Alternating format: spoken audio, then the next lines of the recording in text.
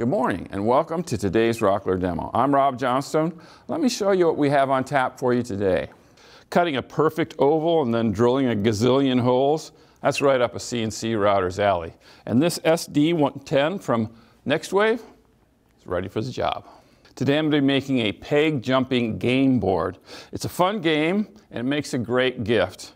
As I always do when I'm using a CNC router, I like to test the programming on some scrap lumber to make sure there's no problems. Speaking of programming, if you look in the details below, you can find your .tap and .crv files for free. Free is always good. To get started, I chuck a 1/4 inch single flute straight bit into the router. With the amount of material being removed, the single flute is the way to go. Then I position the board in place and clamp it securely.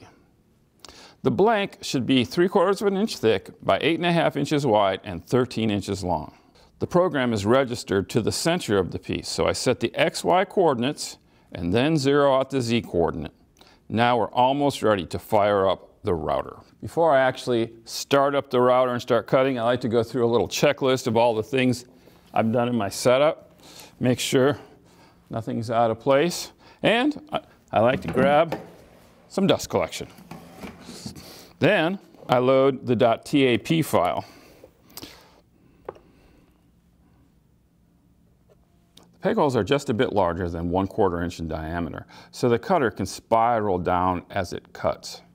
Now it's time to sit back and let the magic happen.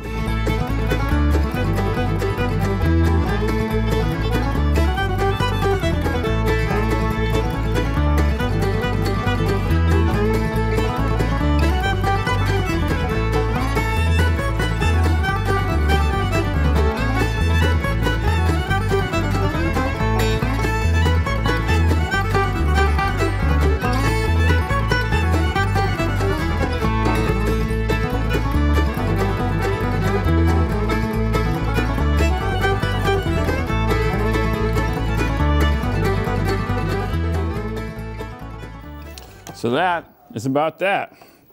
You might have noticed my last cut didn't go all the way through, but fortunately I'm a woodworker, I know how to fix those things. Then all I need to do is sand it up a little bit, apply a finish, it's done. It's kind of a dumb game though without pegs, isn't it? Let me show you how we fix that. This game board is designed to utilize these pegs from Rockler. I just drop them in some dye.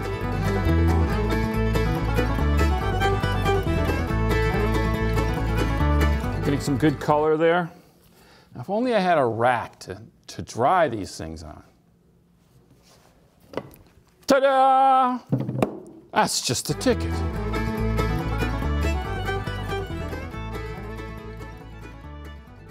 After the dye dries, I spray a quick coat of shellac on the pegs. I needed a minimum of 10 per color, but I made some extra in case the dog decided to eat one or two. And now we're done. A fun game that makes a great gift. And of course, because I have the CNC programming, I can make many of these in short order. I hope you enjoyed today's video and maybe even learned a thing or two. I'm Rob Johnstone from Woodworker's Journal. Keep on making sawdust.